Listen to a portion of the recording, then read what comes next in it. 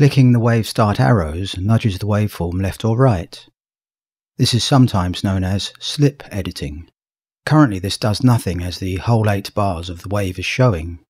Consequently, there's nowhere for the audio to nudge to. This situation changes as soon as I shorten the object. Here's an example. Change the object start length by clicking on the object length right arrow. Also the object end length by clicking the left arrow. The overall object length is now 2 bars shorter. However, the length of the original wave within remains at 8 bars. The difference is visual because I have resized the object. This is the basis of virtual editing. Although an object can be resized, the original audio is never changed, just hidden, in this case 2 bars worth. This means that now when I click the wave start arrows, it's possible to nudge the waveform left or right by a total of 2 bars. Keep in mind that when a waveform has been nudged in this way, if the object is then resized to its original length, the start position of the object will have changed as well to accommodate the new wave position. In this case, the audio has been nudged 2 bars to the right. Now when I resize the object, the total object length has shifted to the right by that amount. I'll move it back to its original position. Here's another example of the virtual editing possibilities. If I split the object twice to make 3 virtual audio objects, now if I select the middle object, I can nudge the waveform back and forth using the wave start arrows. This creates an offset of that particular audio clip.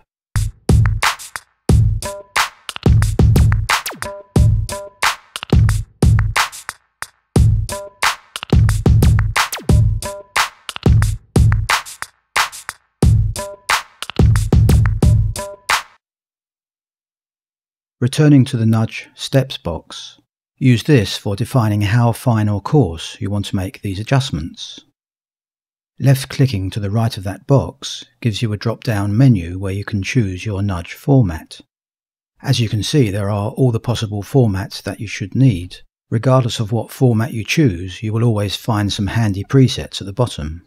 Bars and beats, feet and frames,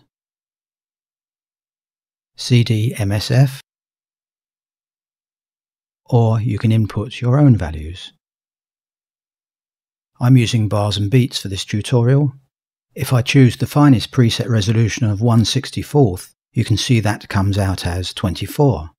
Following this logically means that 12 would be the equivalent of 1/128th note, and 6 the equivalent of 1/256th of a whole note. For an even finer resolution, you can always choose samples, and clicking on the list again gives you some presets at the bottom. Notice that when I choose a new format, the position and length columns also change to that format. You can also change the format by clicking to the right of any of the position length boxes.